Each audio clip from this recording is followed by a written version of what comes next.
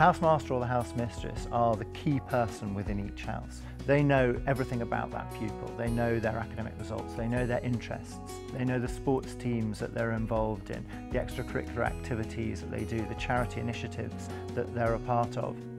Being in the house, I know the kids very, very well. The girls know that they can come to me with anything.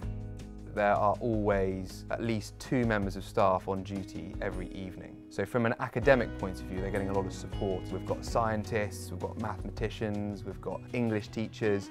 In addition to that, you've obviously got 3 year groups within the house. So if you're in year 6 and you can't do your physics prep, you can ask a year 7, you can ask a year 8.